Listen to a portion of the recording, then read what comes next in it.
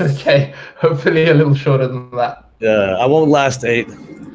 Okay, I'm just gonna see if we are live on the thing. Well, it says live for me, so I think this is probably. Oh yeah, okay, there you go. All right, I can see myself.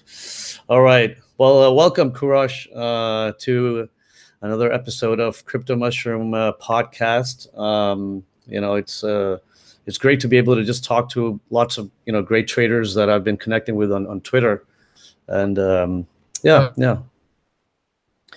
Welcome here. I was thinking maybe you could give us a quick introduction. Tell us a little bit about yourself.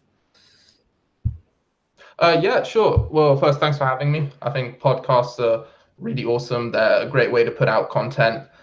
The audio side of content in most spaces is coming up a lot. Like the number of people listening to podcasts is going through the roof. So yeah, thanks for having me be a part of it. And yeah, my name's KOROUSH. Uh, I have a pretty large Twitter following, which is probably why I am on this podcast right now. I am a trader, an entrepreneur. I studied maths at university, and that's pretty much what my bio is. I try to put out a lot of educational content, and also I go onto the motivational side as well. I feel getting the right mindset out there is just as important as giving people the right information because, well, the information's like ammo, and then the mindset's the ability to pull the trigger. Like they're both useless without each other. The two go hand in hand. So yeah, that's who I am. And my intro is I'll talk a bit about how I got in. I started late 2016, where I saw this really cool cryptocurrency thing. And initially, it just looked as a very volatile asset. And as an entrepreneur, I'm always looking for opportunities. Cryptocurrency was just this amazing money-making opportunity I saw. I wasn't really too fussed on the tech and stuff. And obviously, I went down the same rabbit hole most people go down. Oh, wow, this is the new internet. This is going to change everything. This is like buying Google when it just came out. All those phases which people normally go through.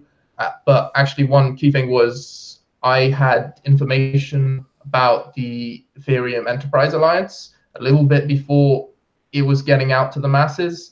So I managed to get a good bunch of Ethereum, and that also made me feel like a genius. So I had a roller coaster of a ride in 2017, just up and down, immense amounts of money, thinking I knew what I was doing.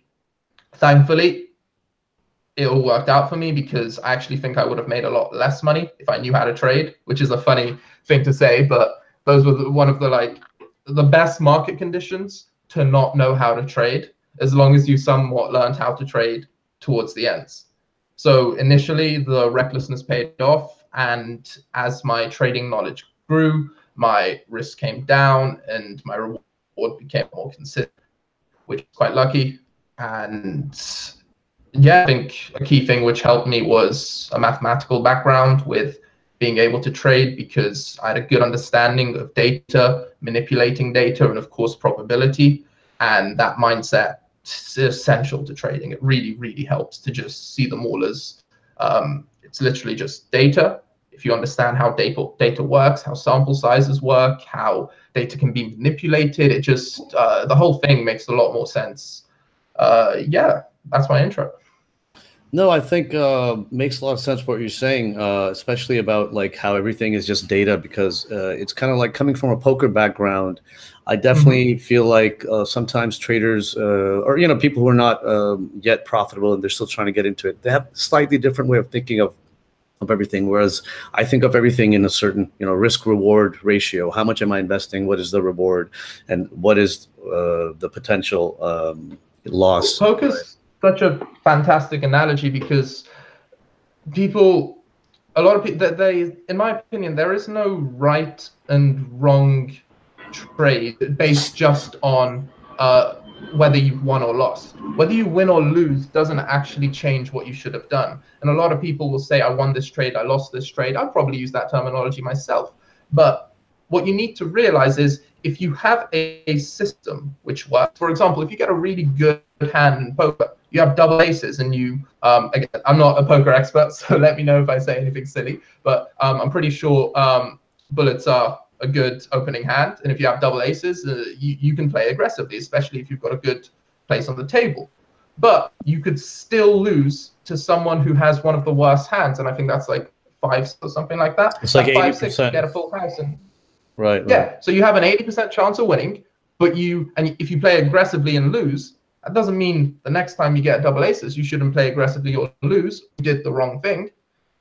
So the important thing to do after a trade, whatever the result, whether a win or loss, is to go back and see whether or not you, given that exact same data, would have made the same decision again. And once this happens over and over again, unlike poker, we don't have exact percentages, so we need to make our own. You go back and adjust that and make it more and more profitable. And if you know over a set of, say, 100 trades that works, then taking a stop loss sensibly is a win. Taking your profit sensibly is a win also. Tell you what isn't a win. Not hitting your profit target and making more, that's a loss to me, because that's not what my data tells me to do. So I have lost if I got greedy and I did more, because over the long game, that'll make me lose. Same with taking your loss too late or too early. As long as sticking to your data, that's the only win. Anything more or less than that, regardless of outcome, I see as a loss.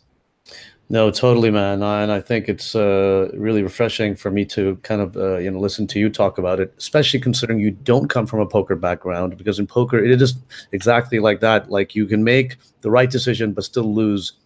But a lot of people are very results orientated, which is also the reason that you see a lot of newbies, if they're following someone on TradingView, or they're looking at some guru or some professional trader, and then the trader is wrong in some trades, they'll be like, oh, he's not very good. They'll assume he's not very good because they won't really understand how that kind of stuff works, right? Oh, I can't agree with that enough. It's if you've seen my tweets, people are probably sick of hearing me say, don't follow this, make your own system, do not follow this blindly, because the reason I put out my content isn't so people buy.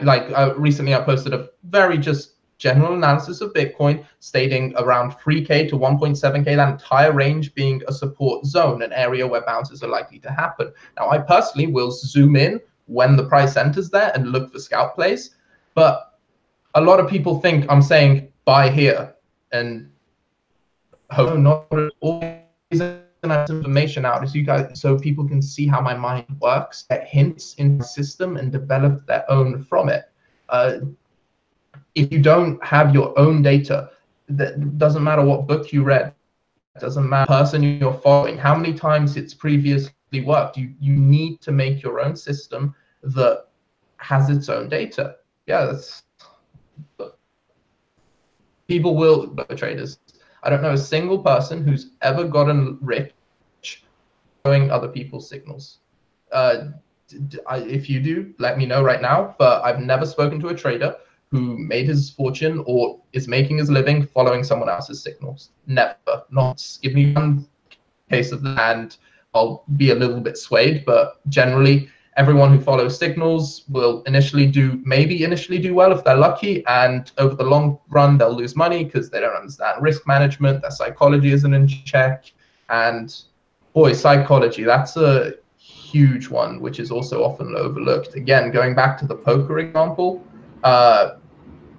if you're on a winning streak, I imagine you get really cocky. You start thinking that you can read everyone on the table. You're the psychic genius. Same with trading. If you win a few trades in a row, a lot of trades in a row, that's the worst. That's the time you are most vulnerable, and you'll go all in and lose a bunch of money. Yeah, that's happened to me as well. I'm still cautious of it happening to me. If any time my mindset isn't in place, if any time I have, say for me, a personal weakness is if I'm hungry, I do not trade well. Like, I'm one of the worst people when it comes to hunger. So wow, that's interesting. Almost every mistake I've had hugely comes down to hunger with trade. Like, hunger's been involved with almost all my trading mistake. Stupid stuff, because your brain isn't functioning at full capacity, or emotional regulation goes down. the brain functions on carbohydrates. You need hormonal regulation, essential fatty acids. They're a huge part of that. Insulin control, which can affect mood. Protein really helps with that. Having like enough protein in your diet. So all these things interlink hugely. Trading, it's just a lifestyle. There's so many things to balance out. No, Yeah. for sure, for sure. I had, you're reminding me of this one time where I was like, recently I was not doing well trading, and I woke up the next day and I was like, okay, I'm gonna look at the charts today. I'll try and make it, be productive and stuff. And I went but I was still in a bad mindset from the day before and from the weeks before, and I went for a coffee, and it's insane what happened. I came back, jacked up on caffeine, and I started, looking for trades. I got into a trade, Yeah. then it didn't work. Then I flip-flopped on the trade, and I just like had a series of bad trades, and I was also breaking all kinds of rules that I had in place about position size and risk management. And it was really weird because I had talked to myself the day before and said, okay, dude, just manage your risk, manage your position sizes. It's not that difficult, and you should be fine. And I was like, all right, how difficult is it? It's not that hard thinking about it in that sense. But something happened. I was in a certain emotional state, and then the caffeine on top of that, making me even more impulsive, Yeah. And then it dawned on me after I'd just lost, and I was like, what the fuck just happened? And we are such slaves to our hormonal system. It is insane, really. We can go from not focusing on things that distract us, and we're being productive. Next minute, you are thinking about girls. Your testosterone is a little bit higher. Thinking about girls, you want to go out. You want to, it's just really insane how much of a slave we are to our hormonal levels. Yeah, we're animals at the end of the day. We are, and in fact, the way our brain works is the logic part of our brain does everything it can to keep the emotional part of our brain happy. Most people think, especially people who see themselves as more intellectual, think their logical brain is in control of their emotional side. It's always the other way around. If you're logical, you tend to have a bit more awareness of what the emotional side is. And anyone who follows me on Twitter will be pretty sure that I was going to talk about meditation at some point, if not a lot, during this. And meditation's the answer. Do you meditate? Absolutely the answer. Oh, hugely. I think it's one of the keys to my trading success, my success in business, how I'm able to maintain a high work ethic, a structured routine. It helps with everything. And it's not what most people think. A lot of people think if you meditate, you become a Zen monk who feels nothing and can manipulate matter and their brains and stuff like that. But that's not what it is at all. In fact, it's so much more subtle and simple. All it does is make you more aware. So it doesn't make me not emotional when I'm hungry. It doesn't make me suddenly in control of that. It just makes me aware of that, so I know to eat. It's such a simple little thing. It makes me aware that there's caffeine in my system, making me adrenalined up, and that's what's causing me to do that. And then it also develops the willpower to do something about that.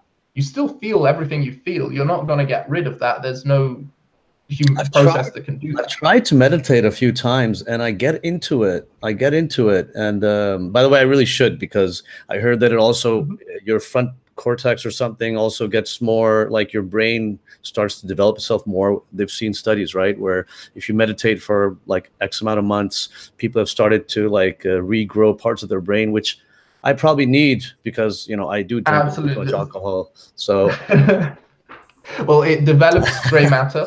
It's scientifically proven, develops gray matter, and also it helps connectivity between different parts of the brain. I'm not sure picked up. I can find the study and link it for the podcast after, but it improves connectivity, and you can see that with brain scans, seeing how different parts of the brain send signals to each other immensely. It's like a chart where you see one side, which is not so colorful, going between, and the other, which is a lot more colorful. Again, that's not super scientific, but it seemed like a decent study. The much substantial one is the one showing the increase in brain matter, because that's very unobjectively measured. You can't really fake those results, because obviously you've got to be careful with data, with studies, because as someone who understands data, as someone who studied statistics, it's so easy to manipulate. You can make any study say anything you want. As you just focus on the data you care about, and even in from one set of data, depending on what you look at, you can look at the smaller range, you can include anomalies, you can focus on the average, you can use so many different things to just make the data say whatever you want to say. So again, studies can be very manipulated, but something like the actual amount of gray matter brain, that's a lot harder to manipulate, which is why a study like that is better. But yeah, you spoke about trying to get into meditation. Well, yeah, it's hard for me. Like I've tried like for a couple of days. Usually what happens to me is I'll try for a couple of days. I'll have the headspace, right? And it'll remind me like, okay, I'll do it. And then I'm guessing that because there's no like dopamine reward for me, so after a couple of days of doing it, I don't get that kind of reward. Maybe that's what I'm, if I'm going to self-analyze, and then I just kind of forget about it. Well, that time, recently when you went trading and you messed up, you lost the money. How did you feel after that? Like shit. Like shit. Exactly. For me, what drives me is that I was so stupid. If I was, not to insult you at all, but I've been there. I've done stupid stuff like that. Like one time after I had an argument with someone that affected me mentally, I went to trade, and I'm not kidding, I went all in my entire trading portfolio on a range. Literally, the price was ranging, and I was like, this is even going to go up or down a few percent, and I'm just doing this right now, just because I was so mentally out of it. And regardless of how much I meditated, regardless of everything I had in place, that one time I slipped, and it happens. It happens to everyone. I don't care how zen you are, how many years you've traded, how much experience you have. Our emotions are always there, and it's foolish to underestimate them. Right. To whatever we can, measures to never do that again. But again, for me, a situation like that is what motivates me to continue to meditate. And the initial step is the hardest. So a book I love, it's called The Mind Illuminated. I highly recommend you read it if you care at all about meditation. It's it combines brain science with meditation, so it's not like a wishy-washy book. It's literally like it lays out an 8-stage book. The first stage is the hardest by far. The first stage is do it every day routinely. Doesn't matter what technique you're using. This book is about meditation, because of what? Sorry. This book is about like how to get started with meditation. You said it's like an 8-step thing. So it's an 8-step thing, not to get started, to go from beginner to master, to literally get it. So it starts off by getting you, and the entire thing, the 8 stages are to cultivate 2 things: awareness and attention. Awareness lets you know what's going on. It doesn't control the emotions. It just lets you be aware of them, which is huge. Most people, you've heard the phrase blackout angry. So when someone just, everything blacks out and they wake up and they're just like, what did I do out of anger? They beat someone up. That is the extremity of lack of self-awareness to the emotions taking over. On a more micro level, that's what happened when you had your caffeine, when you got your adrenaline rush. I'm sure that you looking back was like, what the hell was he doing? But now you're like, it's so obvious that's what was happening. Well, it's about in that moment being able to have that awareness. And then when it comes to attention, that is the willpower, the not procrastinating, which I remember you mentioned. I can focus on studying trading for say 2 hours, and that's how much I can give attention. Then I need to recharge my willpower reserves, and it's actually a resource which we have, willpower. It's not unlimited.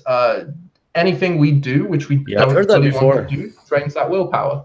Yeah, absolutely. And meditation is one way of increasing that willpower reserve. That's why so one thing, the best way to tell if I've been extremely busy is if my room gets messy, because I love keeping my room tidy, because I'm very, you can tell I'm structural. I like everything in place. I like everything a certain way. But when I have an intense work schedule, when I'm trading heavily, when there's a lot of stuff going on with my businesses, I take any task which requires willpower and remove it. I don't cook food, I order it. I don't tidy my room because the first thing I do when I wake up is get on with the tasks I need to do. And again, if you're conscious of this will, that you have a limited supply, it can vastly improve your productivity. Right. No, for sure. I definitely need to get back on that. Something else that I kind of want to go back a little bit to is talking about developing your own system, because I really agree with you wholeheartedly about like this kind of thing where people try and copy trades. I mean, I understand copying trading, but everyone really needs to, build their own system and understanding of the markets, in my opinion. Even if you, like, my view is that even if you are only a Bitcoin investor, I really think that you need to educate yourself and understand the market. So you don't have to learn margin trading, but you will know next time you're in on some kind of coin or whatever it is, when to take profits, et cetera, and have an understanding of when are we having trend reversals, et cetera. I would love for you to talk a little bit more about that too. Yeah, absolutely. Okay, so I'm going to break that down into a few parts. First of all, before you go into trading, you need to understand investing. Secondly, before you get seriously into investing, you need to understand a little bit about trading. The two work in harmony fantastically. So firstly, why do you need to know a little bit about trading and investing? This is the shorter answer. I'll start here. So literally for anyone who's just an investor, take two moving averages, a big one and a small one. It doesn't need to be anything in particular. And every time they cross over and they're going up, the trend is upwards. Every time they cross over and they're going down, the trend has changed to go downwards. That's it. You've already increased your understanding of what's going on with the market hugely. How is that information going to be anything but helpful? The more you can get, the better. But get these it doesn't even have to be acted upon. It just gives you a knowledge and understanding of what's going on, give you it can give you a lot of emotional stability when you have some idea what's going on with the price data and you have some confidence in your ability to read this. So absolutely learn the basics. Literally, you mentioned trends, moving averages. Pick two and you already know what direction the market's going in. Oh, one more. If they're crisscrossing, it means it's going sideways. There you go. So now let's go to the other one, and this one is huge. So first I'll talk about why you need to know if you're going to trading. And secondly, I'll go into the actual system development and the specifics to do with that. So why do you need to know about investing if you're going trading? Well, let's zoom out of trading. Any income building skill you have, you need to understand what to do with your money. What's the point of getting money in if 40 years? I think that's you're cutting out. One second. Am I back? I think you're good. Yeah, I lost you for a second. Okay, yeah, go on. Sorry, I lost you for a second. You just cut out for me. I couldn't even see anything. Where did you lose me? Anyone else lost me? Thai internet is so shit. I got 100 megabit connection. I don't know what's going on.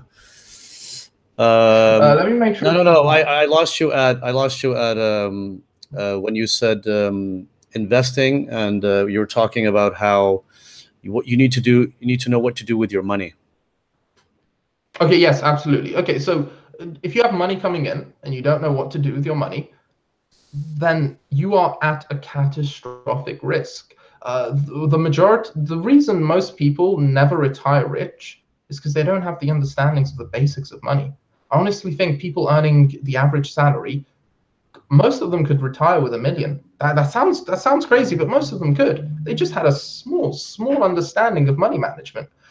What most people do is, one, they spend ridiculous amounts of money, which it doesn't seem ridiculous to them because everyone around them's doing it, but it is a ridiculous amount of money. You take away you're losing employees because your money is like your own employees, which will generate you more money. And the other thing they do is in a bank.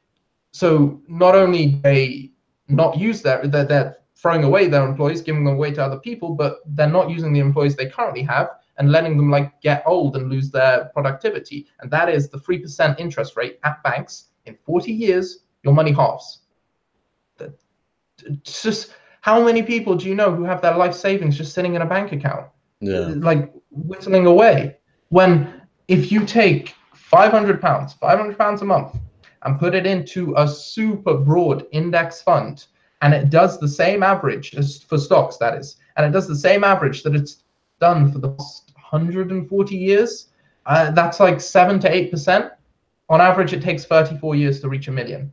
How many people do you know who could afford to put in £500 a month, have a couple less beers after work, have just one week, which they were going to go out to the club, they don't, and they just put that aside, spend a little bit less money on food out, and just, there you go, you have 1 million guaranteed for when you're, not guaranteed obviously, but you have like a lot more money than you would have otherwise had, just by having an understanding of these basics. And there's even more stuff you can understand, like risk, how exposure works in regards to your wealth, because wealth itself is extremely fickle. Cash is not reliable. Stocks on their own are not reliable. You really need to spread that risk and make sure you're safe. So that's why anyone with an income, let alone trading, which is extremely risky, and you need to know what to do with your money coming in so you can give yourself a cushion, if you will, to protect you. That's why you need to know about investing if you're trading, absolutely. And now to go on into the second part, the actual system. Well, developing a trading system is done incorrectly, I feel, by a lot of people. So there's two categories with regards to this. Number one, it's you have the swing traders, and then you have the more low time frame scalpers. This is how I personally see it. So with swing traders, it's a little bit more difficult to isolate the specifics of a system to get an exact checklist of everything you want. And that's why I personally am not the biggest fan of swing trading. I've only been able to come up with one system which works pretty well for me, that has exact checklists which I can tick off, and it'll be the same every time. Because to have consistent data, you need to have exact checklists. So to develop a system, the way is, don't implement anything until I have an exact checklist, which I've tested. Now, I'm excessive. I like to have 1,000 back tests and 100 real-time tests before I apply anything. And that's, again, because I have an intuitive understanding of data. I know how bad a sample size of 20 or 50 trades is. That's not realistic because most people don't have the patience for that. And I understand that. It's not fun. No one wants to not go in off a sample. No one wants to wait 100 trades before they actually start using real money. But yeah, so with regards to developing the system, one, you need a lot of data, and two, to make that data reliable, you need specific checklists. So for my scalping strategies, I have exact pinpoint things I look for. I take into account the number of confluent arguments coming in. I take into account a lot of data, but it's all calculable. I can literally pick it off. I feel like you need to be like a pilot. You have little routines you need to do, and only once everything is done, once everything is safe, you enter the position. Unlike what kind of stuff do you have on your checklist? Like, can you give some examples? Yeah, sure. So it can be moving averages, doing certain things, RSI levels, hitting certain things. A lot of people don't like RSI, but actually, this is a great part. It doesn't matter what I have on mine. So I use RSI, I use moving averages, I use relative size of candles to each other, wicks going to certain areas, a lot of things. But it doesn't matter. Whatever hugely comes into it, but are their trigger points. I don't even like mentioning them too much because a lot of people don't. A lot of people just find them silly, which to me is silly because it doesn't matter what indicator you're using, doesn't matter what strategy you're using. If you use price action, clouds, Elliott wave, whatever you want, the only thing that matters is the data you have backing it. Any system is as good as the data behind it. So for example, if you want to make a system out of Elliott waves and you want to make a specific checklist, here's what you do. So you set your conditions for a wave one, then isolate. So are you familiar with Elliott wave at all? Yes, yes. Awesome. For those who aren't, there's a 5-wave structure which goes up. And what I'm talking about is a lot of people will try to trade the wave one up, the wave two down, the wave three up again, the wave four down, the wave five, or multiple parts of it. That's not a system. That's a vague understanding of a TA concept, which will let you draw pretty charts, but not actually trade. So what you want to do is say, I'm looking to trade wave threes. You identify your conditions for a wave 1 and 2, and then you specifically look for the exact same setup for that wave 3 every time. Now you can add arguments into this. For example, I mentioned moving averages. You can say, I'm looking for a confluent trend as well. So you want a trend which is also going up with it. You can also say, yeah, so as in like a resistance, I want there to be a confluent resistance with the wave 2 bounce point. And this is how you make your system better. Start with a basic isolated concept and look for the same thing every time. Don't try to trade the impulse wave up, the corrective waves, even every part of one type of wave. Literally isolate one thing, make that a system, and then if you want to trade another part of the wave, make another system for it. That's what I say with regards to systems. No, that's pretty cool. And you use mostly you'll do like moving average and RSI, and what about like price action? Or do you use there's a big trend right now on crypto Twitter, right? Using order blocks and stuff like that. So I don't specifically actually use price action the way other people do it. I've set higher time frames, like a high, low, a central point, and then they look for blocks within that. That's not really what I do. Again, this comes from my understanding of the data. I use support and resistance zones, which is just what I call it, when I see a large body of candles. And what do those candles represent? Again, this is why people need to understand data. There's a lot of disagreement with people in that area. There's a lot of volume. But volume, not necessarily. Sometimes the price goes up and down without there being a lot of trading volume. That's fair, right? Yeah. Sure, yeah. But yeah, generally what I see is if a lot of people are disagreeing with the price, if no one thinks the price should go up or down, then that is an area of contention. That is an area where people don't know what's going to happen. So we need to, in those areas, expect a similar thing to happen again. Now, confluence would be volume. So if there's volume as well, that means there was a lot of people participating in the market agreeing that there was disagreement almost. So that's the way I see it, just from understanding of data. I haven't actually studied order blocks or any form of the way those price action traders trade. I feel they've been come from the same source, whatever that source is. I haven't actually gone into it. I just understand from data what areas of contention are and any area of debate or support or resistance. Yeah, that's pretty much what I actually try to do as well, because I was doing a lot of, some months ago, I started learning more about those order block concepts through a Trader Main Discord, right? And then I realized, you can just look at the price and you can just see how price is reacting to certain levels and draw that out, and it'll be pretty much the same thing. You don't have to focus that much on exactly certain order blocks, but obviously higher time frame levels where price is reacting is always going to be stronger than lower time frames, etc. But yeah, it's kind of funny how we all use these different indicators, but it's just a reflection of really what price is doing at different levels. Every strategy, every indicator, it's all just support and resistance. Everyone is just looking for areas of support and resistance. Doesn't matter what you call yourself. You identify something as an area of support or resistance, and you make a play on it. That's what everyone does. That's what everything is at its core. And you can see a lot of similarities between different types of trading. For example, a lot of popular price pattern, like chart patterns for like the classical charters, they can be very easily expressed in Elliott wave. So almost exact number of touches they look for. So like a head and shoulders pattern, you can literally draw an impulse wave up, a corrective wave down, and then another impulse wave up. It's you get them all down. They're all the same. They're all very similar. Everyone's just looking for support and resistance, and you'll find a lot of the best systems tend to do very similar stuff in slightly different ways. So I absolutely agree with that. No, for sure. I've found that myself as well. Sometimes recently, I had a friend of mine. He likes to do Elliott wave, Elliott waves, and I was like, "Oh, you got the same trade idea that I did, but just in a different way."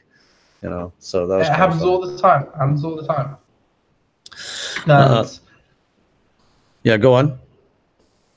Yeah, I was going to say, so that's kind of contradictory almost, because a big thing is when you see a lot of consensus on the same thing happening, almost exclude one of the best indicators. And like I said, you need systems, but one thing you can rely on quite heavily is if everyone on Twitter says the same thing's going to happen, it never does. It never does. Yeah. It never does ever. Do you put a lot of weight into sentiment when you in your trading? So I don't put any weight of sentiment into my trading. I like I said, I may as well be a bot. There's slight things so I actually run a lot of bots myself, but certain systems it's hard to automate. One, because the laddering and spreading of the trades becomes very difficult, and there's a lot of room for error. And another reason is because as I'm looking for confluence, sometimes there's too many variables with the system, so I prefer to execute them manually. But the simpler ones, bots are great for it. And yeah, I went a bit off topic, but yeah. So I am a robot when it comes to trading. I stick to the system very rigorously. I zone out all. I can be in gold, corn, silver, waves, MDA, some company I've never heard of. Doesn't matter what it is that I'm trading. I treat it exactly the same. I'm just looking at the price data and the trade data and making my decisions off of that. I deliberately ignore and any other noise which is going to take me away from my proven system, because anything which can't be accounted for within my data is noise. Even though it might be valid in determining direction of price, if I haven't tested for it, it's just going to distract me and make me do emotional things. So no, I don't. But at the same time, I've just noticed a strong trend with it. Every time everyone's agreed on a level that there's going to be a bounce. Like when we first dropped from 6K, every single person said we're going back up to retest 6K before going back down. Everyone on Twitter exclusively. Like I can't remember a single account that didn't say something like that's going to happen, and we didn't even get close to it. We've just been coming straight down. Non-stop. So yeah, Twitter consensus is huge. I don't use it, but I definitely notice that whenever everyone agrees on something, it's probably not. What about now? Because I feel like everyone's saying that 3K should be the bottom, etc. So what are your thoughts on that then? I've noticed that as well. Everyone's saying it, and we're going to 1K, guys. To the price data, now we know. Man, you joke, and this was a joke for a while, but the sad thing is it's pretty close to a reality right now. I know, it's crazy. I mean, when we were coming, we were at 6K, no one thought we were going to go to 4K. In fact, when we were at 8 or 9K, no one thought we were going to go to 6K. Then we were at 6K, no one thought we were going to go below 6K. And 10K. Like people were dreaming of buying Bitcoin below 10K, and now here we are at 3K, and everyone's scared of it. I mean, I guess that's how the markets work. But this is when the real capitulation's happening. Like right now, you can see it on Twitter. People are, even the OGs, the older accounts, everyone's just backing out. People are starting new businesses. People are moving away from crypto. This is the real money leaving crypto. These are the levels where the real stress comes in. It was really easy to say, oh, I'm a hodler, I'm super strong, I'm stoic, I'm sticking to my systems when it was at 10K, 6K. But now when sub 1K is a reality, when people who bought at 20K are just imagine, oh man, you should see the amount of money some people have lost. It's people lost my education, they bought in up, people have lost money, life savings. One guy who was a waiter had worked 12 years, saved up 200K, and all of it bought in at the top, and now he's left with 8K. Oh, Jesus Christ, so that's horrible. But that's why these people need to educate themselves. It's not just about following signals. It's not just about I don't want people to just, I don't want people to just buy Bitcoin now. Like when people ask me now, should I get Bitcoin? I'll be like, yeah, around these areas, these prices where you want to start getting in.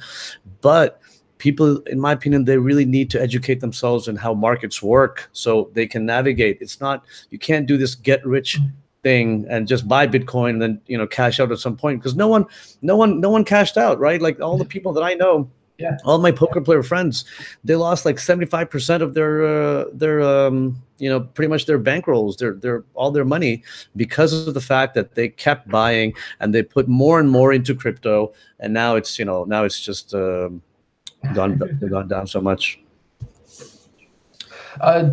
So if you don't know how to cash out, and so let me use myself an example here. As the price was going up, one of the hardest things that I was doing was actually cashing out, because I was in 2016. I went through a roller coaster, and you have no idea how difficult it was to stick to my system of taking out 20% every time the price went up 20%, regardless of what happened. And I felt like such an idiot, because there's a big psychological thing which comes into play, and it's called like the rich neighbor. And some of the smartest people in the world have fallen for this. It's when your friend who's less intelligent than you may not be, but is perceived by you to be less intelligent than you, is making a lot of money doing something stupid. You get jealous, you feel stupid for not making that much money, and you want to jump it. So I was a victim of this, and while I stuck to my system for my core portfolio, my friend was making a lot of money off ICOs, like disgusting amount of money off ICOs. And finally I caved in. I was like, okay, I've had enough of this. I'm done with being sensible and sticking to my system. ICX, that sounds like a good thing to get in on ICO. And I put a stupid amount of money into it, and like it sucks, but that went up a lot. Oh yeah. Like 40x or something, right? But you were cashing out at 2x or 3x or what? Oh, so this ICX was the epitome of my stupidity, and it paid off. So I came in ICO price, that was 0.12. Then it went up instantly to like $2. And I'm like, yo, I'm a genius. I'm absolutely killing this. I went in heavier, like doubled my already ridiculous amount in there. Then it went up to 4. It went up to 6. And I'm like, okay, time to cash out. I didn't. Went up to 8. I cashed out a third. Went up to 10. I cashed out a third. I had a plan to cash out the last third, which this was an immense amount of money at 12. So while I've profited, I've still got a lot of money on the table, which I should be taking out. As soon as I got to 12, I'm like, you know what? I'm going to wait till 15. If I wait till 15, I can do the stupid thing I want just for fun.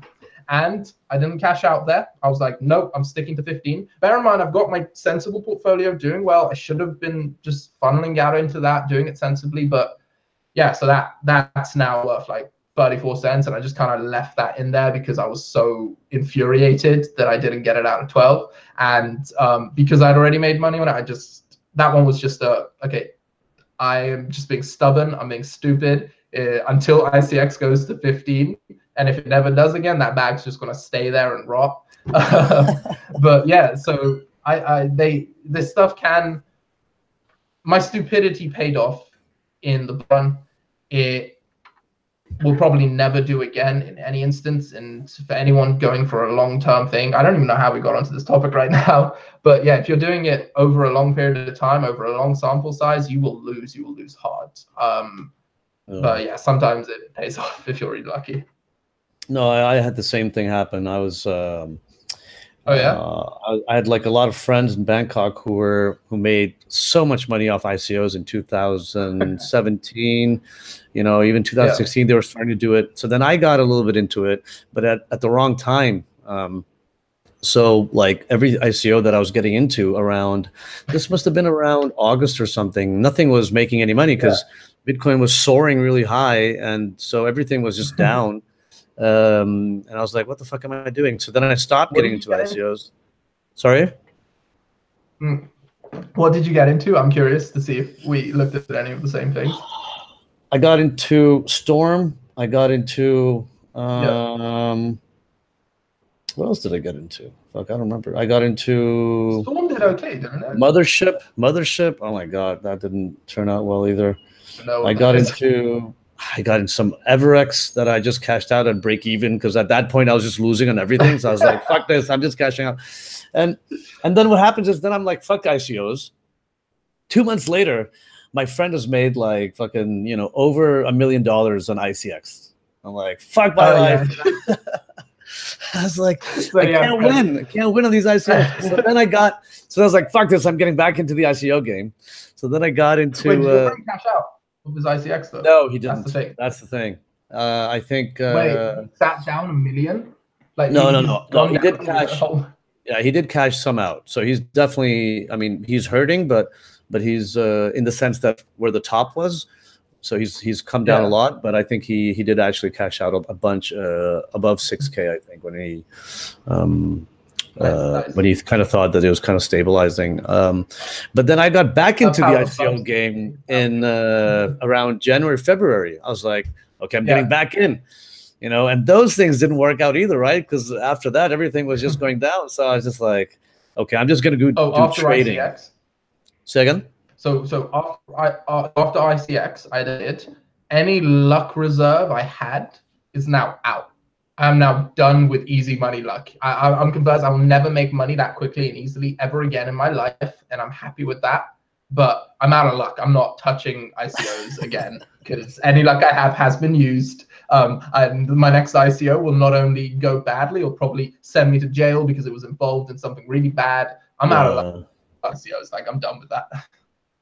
No, man, these guys, I mean, it's also just kind of crazy with how this ICO thing works because you got, I mean, people, we are so greedy that we are giving money. We are crowdfunding these people, have no working product, nothing to show us. We're just giving them money in the hope of getting rich ourselves. And at the same time, we're pretty much they're making money off, you know, all the donations, right? It's just insane. Yeah. It's really insane. So yeah, donations. I love that you said donations because a lot of ICOs were the literal equivalent of me saying, hey, I want you to invest in me, KOROUSH. Someday I'm going to be worth something, and I have some vague ideas of how I'm going to do this. This copy and pasted white paper, which I got $5 on Fiverr. And what I'm going to give you in return, now this is really great, is it's going to be a piece of paper. And on it, I'm going to write KOROUSH dollars. And you can give it to other people, and they'll give you more money for it. But you can buy it for me for the cheapest and sell it more expensively. That's what the ICOs were. You were giving KOROUSH dollars, the equivalent of that, and millions. Oh my God! How much? Do you know how much the whole ICO market made? I wouldn't be surprised if it was. Yeah, it was definitely in the billions. Like, it was definitely in the billions. Billions, yeah. But ridiculous amounts of money, irrational exuberance at its peak. That was the great, like, has there ever been that much accumulation of human wealth in history? Like, I've never seen anything like that happen before. It was insane. It was insane. I mean, the irony really is, it's so ironic that we talk about wealth distribution and how blockchain and Bitcoin is going to give money back to the people and shit like that. And then in the end, all the charlatans, all those people who are smarter than us, that come in and they're like, yeah, come on, you wealth distribution, come on, just, you know, except this way. And we're like, yeah. Give us wealth to distribute. But I do really feel, you know, that's why I one thing when it comes to the crypto space, I wish that I talked about this in the last couple of episodes as well, that we need to be more better at policing ourselves. I was having my last one with I Draw Charts. David, he was saying that as a community, because we don't have any regulation, we really should be much more proactive and diligent about calling out scams and protecting each other in the community and stuff like that. And yeah, I really think there's no other choice at this point, right? And that's why we should be doing these kind of informative things like podcasts and criticism openly and call for more transparency. There's so much shilling going on Twitter as well, which is fine. You know, people need to make a buck, but I think if we just call it out as we see it, it's probably much better for the layman, because if they get hurt, they lose all their money. You know, it's just that can't be good for the space. They can't be good for adoption. They can't be good for, I mean, then we're just going to get over-regulated at some point, probably. Well, I don't know. regulation has to come in. Overregulation will come in once enough people have been hurt, once the wounds are deep enough. And yes, absolutely, there's an obligation to at least do your part in putting out good information. I mean, I hope anyone who's seen this podcast, who watches this, will take away from it. Control your emotions, maybe go meditate, put together a system, a proper trading system where you following signals and you've actually seen it works, you have results. Don't understand investing before you get into this. Actually know how managing your money works. This is information which really needs to be available to the masses. Honestly, it's very easy for a lot of people to now I hate when I see this where people are like, oh, if you followed that person shilling this coin, you deserve to have lost your money. That is the least empathetic, most ignorant thing someone could possibly say. You don't know how desperate that person was. You don't know how much that person needed this opportunity and what led him to do that. You would have probably done the exact same thing he did in his situation. So be empathetic, understand this, and do your part. For me, what I do is I put out good information and I try to put out a positive energy and a good mindset. That's essential to me. I personally don't really go out calling scams because it just goes against my energy. I don't like being like, oh, you're a piece of shit, you're an awful person, and insult that person or attack that person, what they're doing. I kind of hope if enough good information gets out there, the bad will be fizzled out or isolated to their corners. And my God, there's a lot of bad there, and I could entirely rework my channel just calling out bad things. But yeah, my approach to that is positive energy, good mindset, and good educational content. Simple stuff like no one's going to go wrong with build your own system, don't follow signals. Like I think that's a pretty for sure should be giving out. So I mean, talking to you more, KOROUSH, I feel like you definitely try and take care of yourself. It seems like to me that you really try and focus on making sure that you're in the right mindset as well. And I really haven't spoken that much about mindset when it comes to trading in the past podcasts as much. I mean, I have a little bit, but it really is like truly the most important aspect, especially because if we're encouraging people to learn their own systems and learn about trading and learn about markets, at that point, the mindset really truly becomes the one thing that must try and master. And it's going to be a lifetime of trying to, mastering that mindset. But it really is the only way to do it. And you're saying meditation is one of the ways to go for sure. There's multiple ways of developing awareness. That's the route I've chosen. You can research and which will work for you. I haven't needed to research any others because that's what works for me. And think about this. If you're planning on trading for a long period of time, say 40 years, most traders I know, the good ones, if they did study, they'll spend like up to 2 years before they have a profit system themselves. Some of them will spend less time, like hire someone who can teach them the basics. So they'll pay for that time. So you pay some money, you save some, you get the flow faster. But regardless of your choice, that'll be say 4 months to 2 years. That's the period most people will get their system together, have their basic psychological stuff sorted, and be ready to start trading with consistent profit. Now, if you want to do this over a long period of time, say 40 years, well, that's 2 years done. That's everything done. You've made a system. You can make more systems, but really one good system is all you need, and the ability to adapt that to different market conditions. After that, it's just mindset. You just got to constantly take care of yourself, make sure you don't do stupid things, take stupid risks, and that's the secret to longevity in the game. A lot of people, their goal is to be able to travel the world, just trade off their laptop, or live in Thailand and make a sick living because they can make money off trading. And to do that, you've got to keep that up, and that's the most difficult part. Not everyone is capable of doing that, but I truly believe if people put in effort to learning a system, they put in the effort to maintaining their mindset, they can somewhat replicate their real income. And there's huge fluctuations here, but generally, if we assume a correlation between intelligence, intuition, and income, then you could probably replicate what you're currently earning in trading after X years of practice and data behind it. So yeah, some people that'll be like 20K a year they can make off trading. Other people who would have made like 100K in their job probably have higher intelligence, intuition.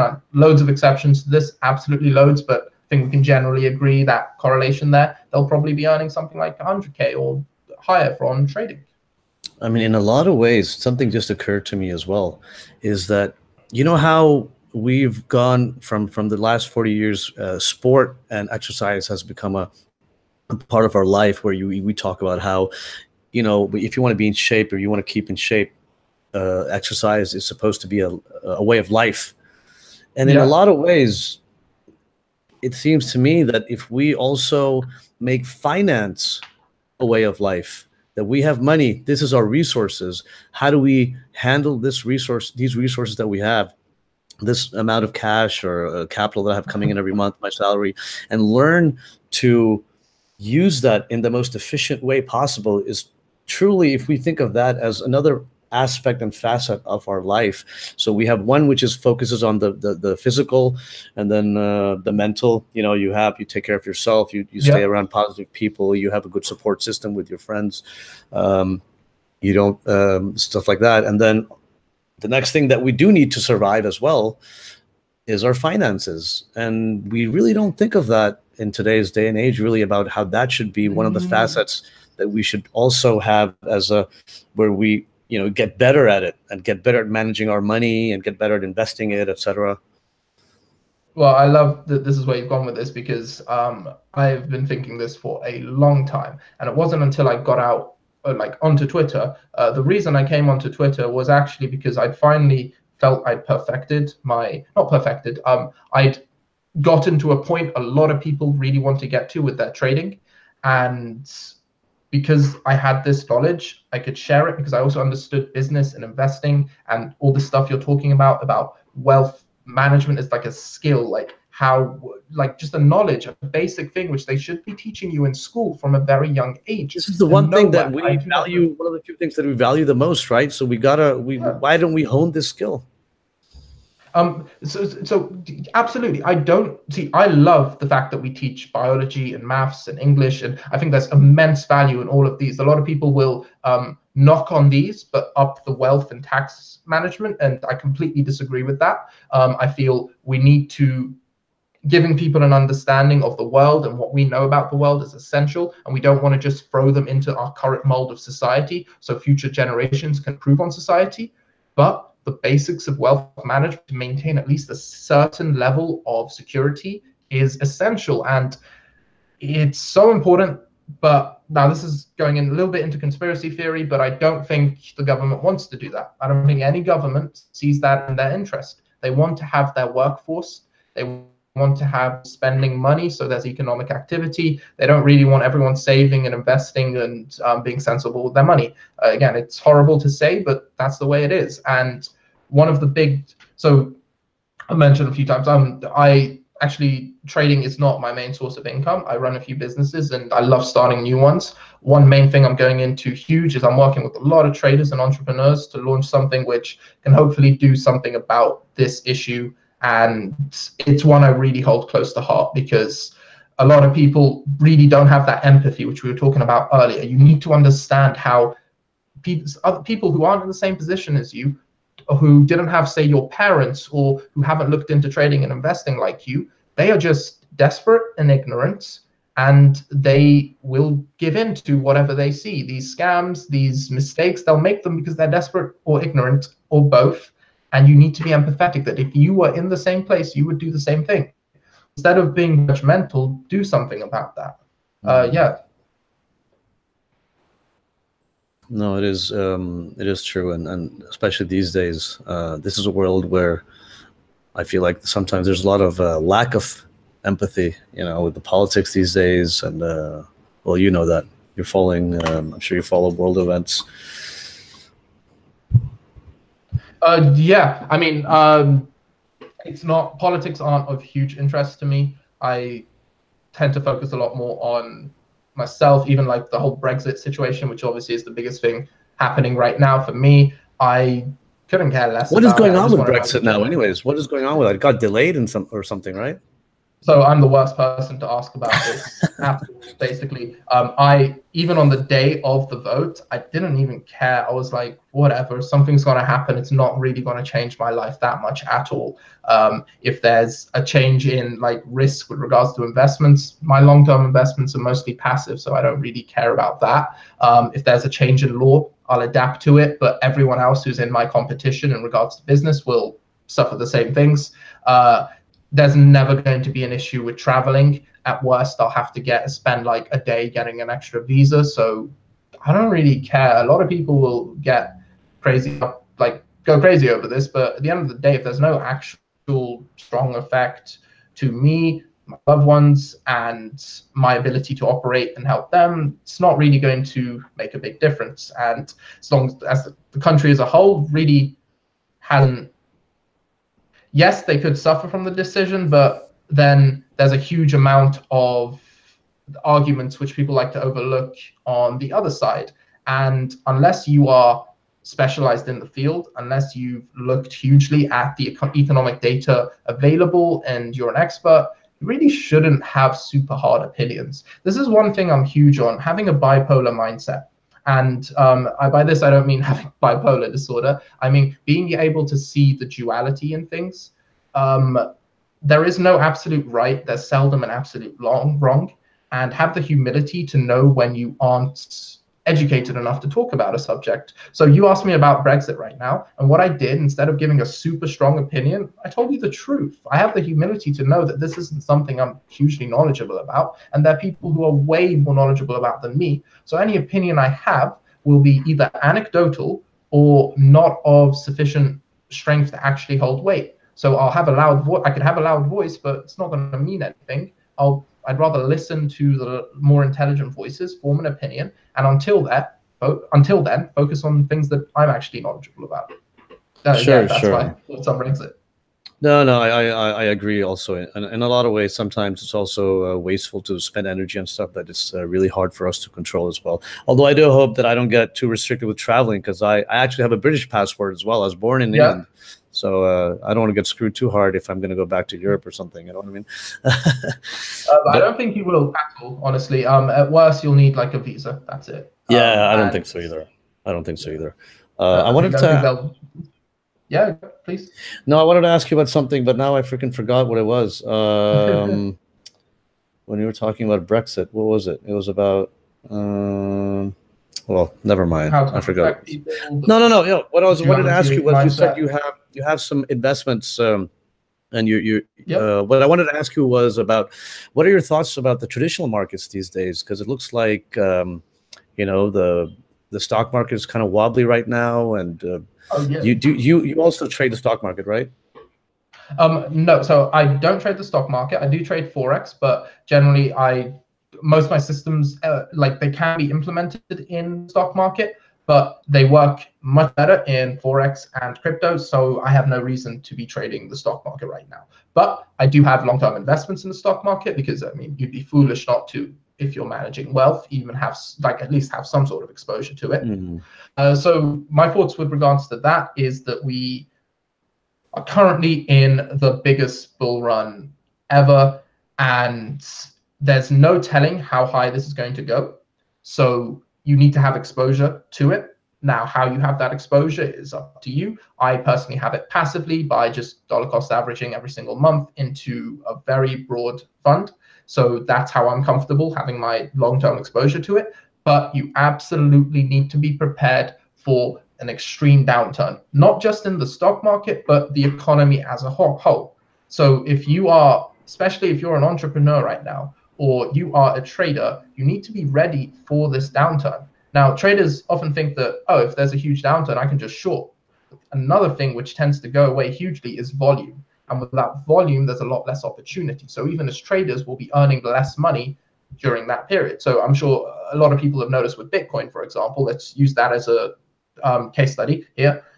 Earlier this year, I was making almost as much money as I was during the bull run, because there was an immense amount of volume to short and trade as it was going down. But the further down we've gone, the more volume's been sucked out of the market. And if no one's trading, there's not that much money to be made. Same thing can be happened if you just visualize a similar thing with the economy.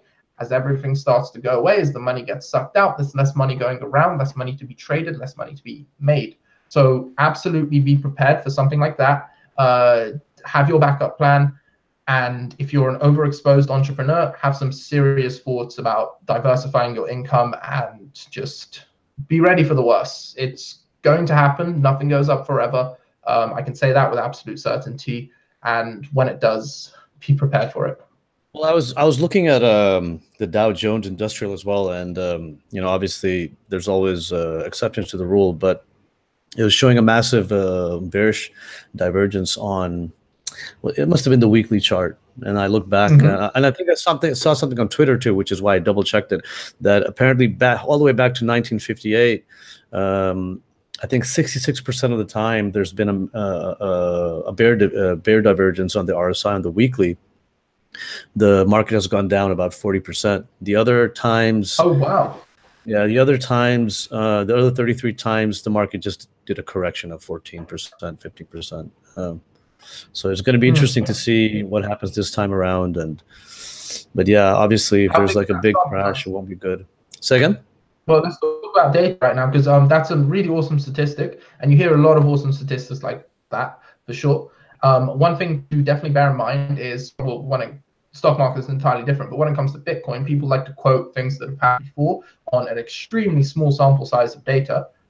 Do you know how many instances of this divergence there was for that 66%? Because 66% of, say, 20 times is a very different to 66%. This was small. This was small. This was like, yeah, I mean, this must have been, it was on the weekly chart. So maybe it's like 10, 11, 12 times or something. Okay, so again, it's useful data, should definitely be taken note of, but I personally wouldn't make heavy decisions on that due to the small sample size and how much. Just imagine there's a do you know how variance works? For sure. No, I totally understand what you're saying. So obviously the sample size is very small. Yeah, so anyone who's listening, just variance is a huge thing, and this is why sample size is important. Because if you have 10 trades and there's a split of, say, 70% of an event happening, you could get vastly results from 10 trades. And that range of difference is variance. So that's variance on a basic level. And then if you take that up to 100, the range of difference shortens because the majority will be in the high probability zone. You make it 1,000, the majority get over there. So yeah, anyone who doesn't know what variance is, now you do. That's why I love having 100 trades to show something. I don't value 20 trades or even 50 trades that much. Right. No, it makes a lot of sense. And it's actually, I'm really glad you brought it up because I really actually had not really thought of that myself. But yeah, 12 is nothing for a sample size. So we have no idea what actually is going to happen. It's like say it's a 30, 70% chance. If you look at the probability, there is, say, a 10% probability that all of those could have been the low probability events happening. And that's still 1 out of 10 times. I wouldn't take massive risks on that. Right. So what other stuff do you do? You said you're starting up some other businesses and stuff. I'd love to hear more about that. Yeah, absolutely. So if we take like a step back to how I got into all this, I studied maths at university, and I was right on track to going on just working at a bank, being a trader there. So that was actually what I was going for. It's just working sales and trading at a bank. And why? Because I was extremely different back then. I mean, if the me then saw the me now talking about mindset and positivity and stuff like that, he'd be like, who the hell is this guy? How old are you, brother? I had a guess. I would say you are, I mean, you look young. You got the beard, you're rocking the beard, but you look young. So I would say 27. Close. That's actually the usual guess I get. I'm actually 25. Right. Well, that doesn't surprise me either. Yeah. The beard threw me off. Everyone does. The beard takes off a few years. Adds quite a few years.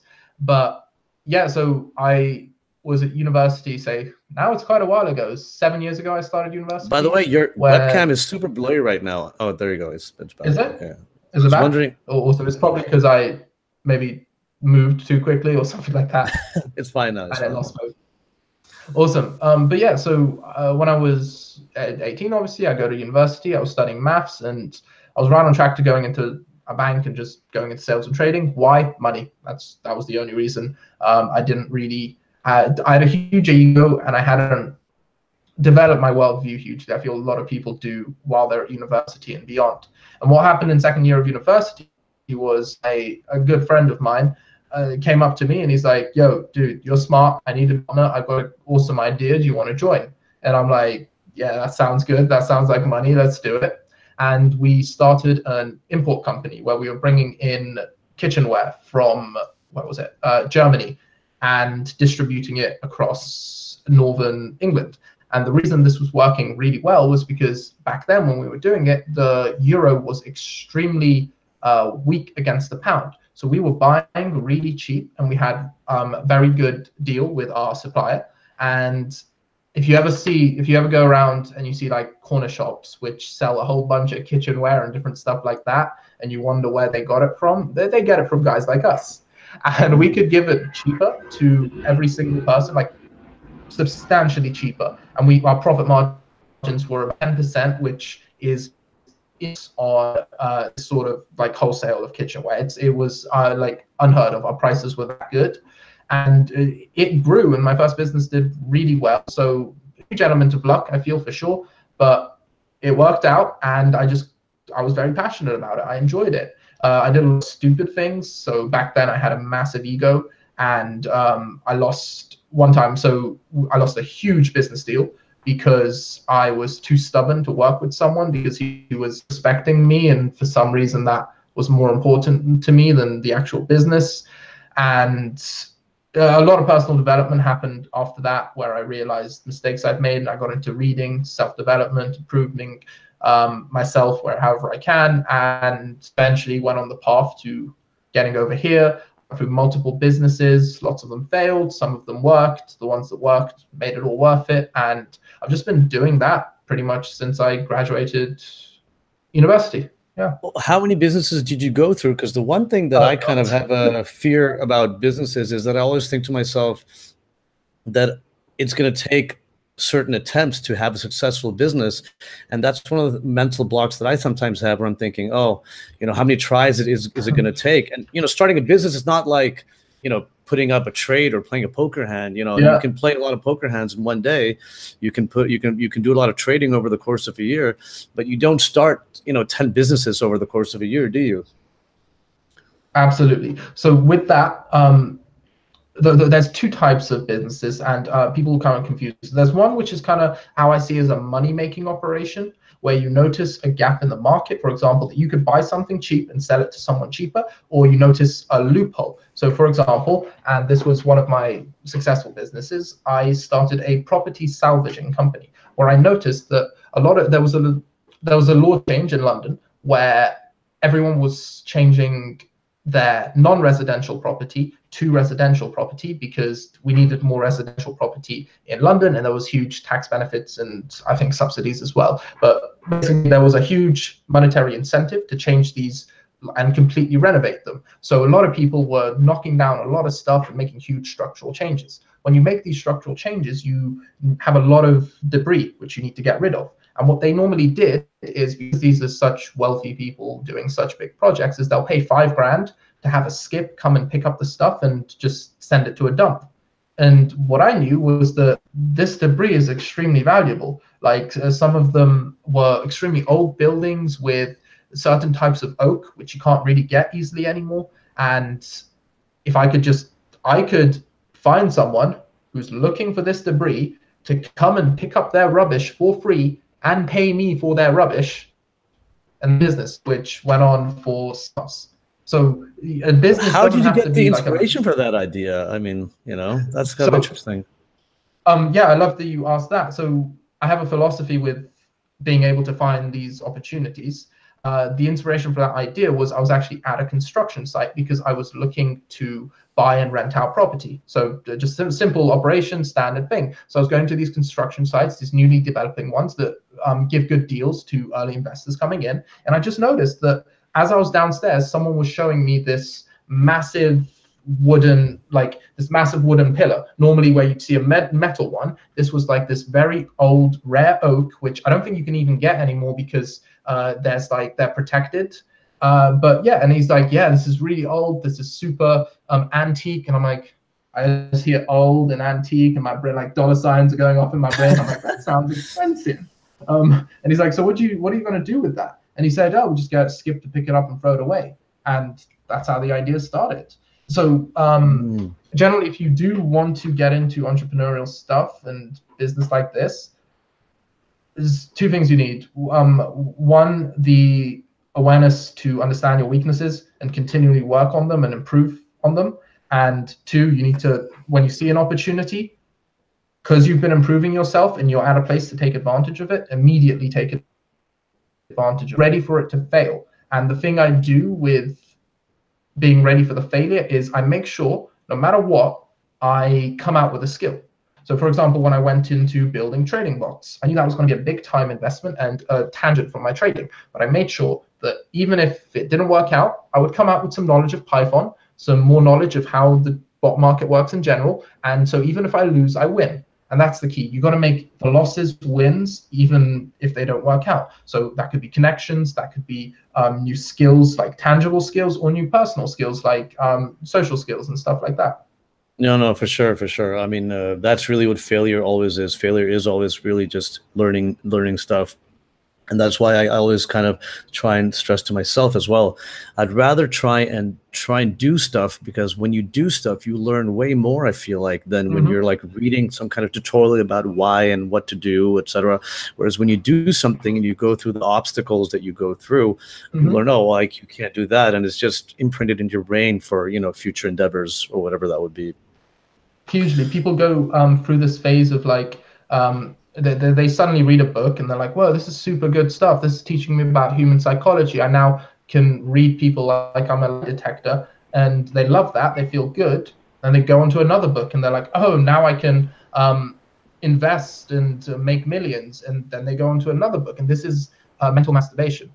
You feel good because you're learning stuff, but you're not actually applying it. I read the books when I was starting off my Twitter. I was reading Gary Vee's book. I'm a huge Gary Vee fan. I love his energy, his mindset, and what he does. And his book was all about building a brand on social media.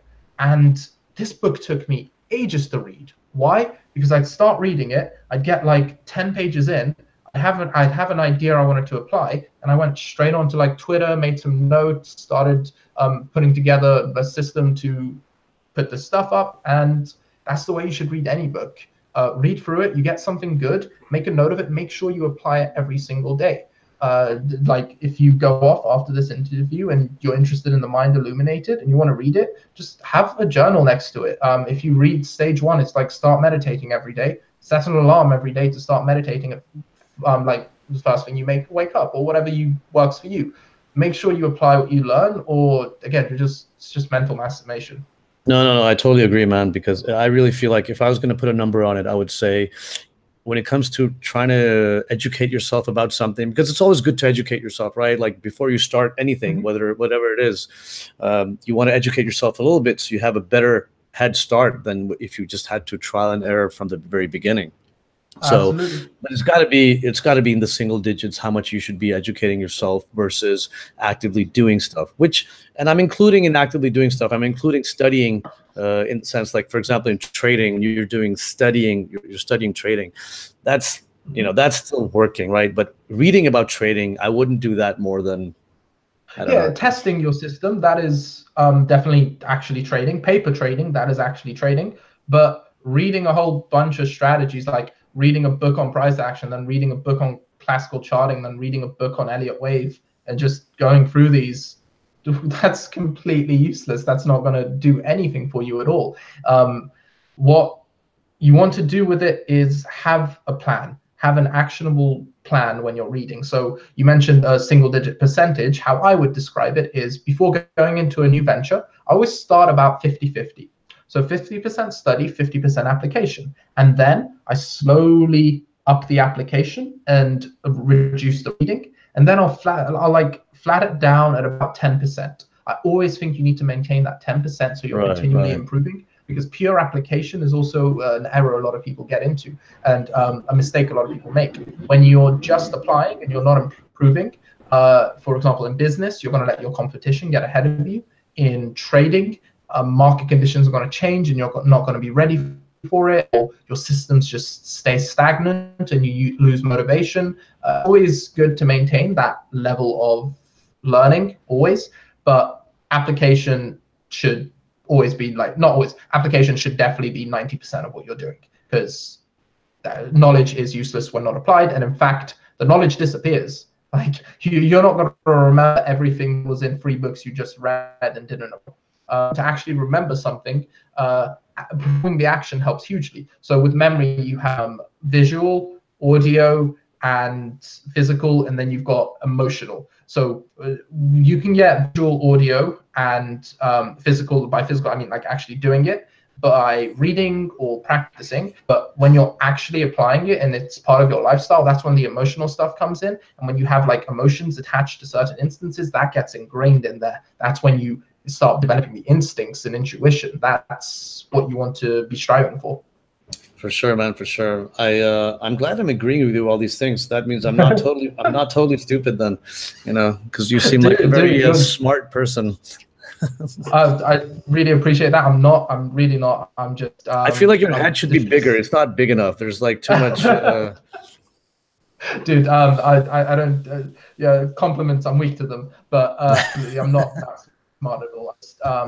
You have a YouTube channel as well, right? Where you? I was checking out your YouTube channel earlier. There's a lot of beginner stuff there, but you're not going to get into some advanced stuff on that.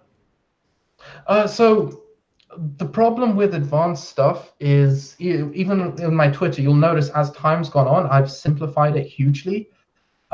People tend to make more mistakes when I talk about advanced stuff.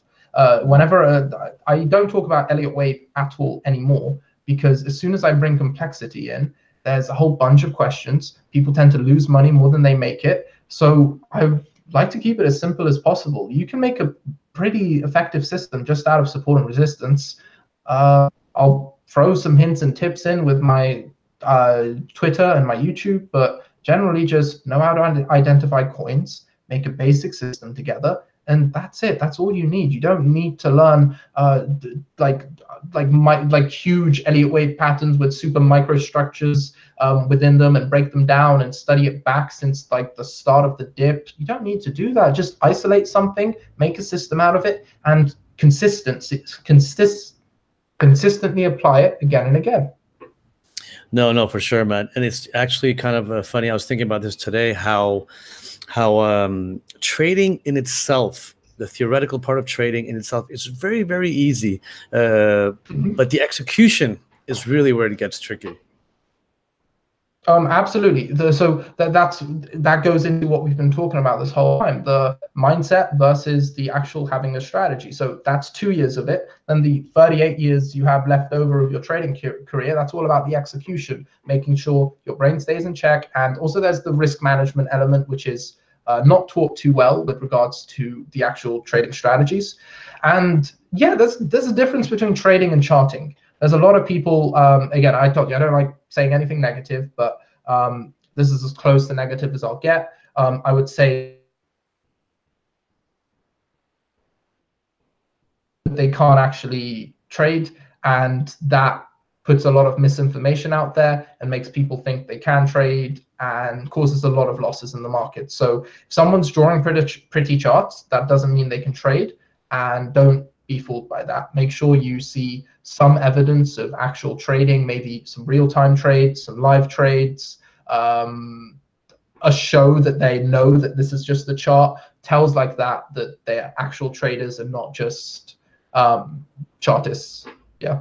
Right. No, for sure. I mean, there's definitely the one thing that people need to be aware of is obviously, a lot of people are out there trying to also sell stuff to them, and then they they try and do TA, but usually if someone is admitting that they're wrong a lot, and they're like you can just kind of tell, but it takes some time. It took me some time to figure out who was actually good, who was not, and who was just kind of a little bit of a charlatan. Even as a pretty good trader, I noticed a lot of people I used to look up to that I thought were really awesome and they were really good people because, well, the worst is the people that not only are pretending to trade, but they also pretend to be really good people and really nice and out there to help you, when behind the scenes they're charging you huge amounts of money and all their income comes from pretending to look good. The marketing can be fantastic, and I've been fooled by quite a few people. I'm sure some people who I think right now are really good are probably not. So the thing is, just assume. I hate the worldview of assuming the worst, because it's not nice. It's not nice to meet someone and immediately not trust them. Personally, I like to give people the benefit of the doubt, even if it hurts me, because it makes me happier and it makes me view the world in a nicer way. But when it comes to Twitter, when it comes to trading, you can definitely go in with doubt someone initially. Including me. Doubt me, look into what I put up, look into how I put it up, go through my stuff before you start listening to me. Make sure I am who I say I am. And so I'm not just saying do it with other people, don't do it with me, do it with me as well. I have nothing to hide. You can go and look at what I put up, how I put it up. And not everyone can say that. A lot of people delete tweets, and they said some really stupid stuff a long time ago and you can't find it anymore. All you can see is vague screenshots. Just be careful when it comes to that. Absolutely. I went on a tangent, so I forgot the initial question, but I think I said quite a bit on that. No, I think I forgot the initial question as well. No, I think it's great that you came on here, and I think you should definitely come on some more and talk some more. I think I really people. Appreciate it. This is probably one of the best episodes we've had, where I think people are going to learn a ton, especially about mindset, sample size, and really what data is about. We should definitely talk about that. I really hope it's helpful to some people, or at least they found it funny if they thought it was silly. Yeah, no, it's all good. Plus, you got a beard. We're two guys with beards, so this is a high quality podcast. Directly correlate with wisdom, and especially when it comes to podcasts. That's why this was the only camera episode, because we had two people with beards on. Without a beard, there won't be a camera element for now. Awesome. Well, listen, thanks a lot for coming on. I'll stop the podcast, but you don't have to hang up right away, and we can chat for a little bit. But guys, thanks so much for tuning in. I hope it was very informative. And, remember to follow KOROUSH on Twitter. I have put the links down in the description, and check out his YouTube channel. He's got a lot of good stuff, tutorials and stuff like that on there. So, thanks for tuning in, guys.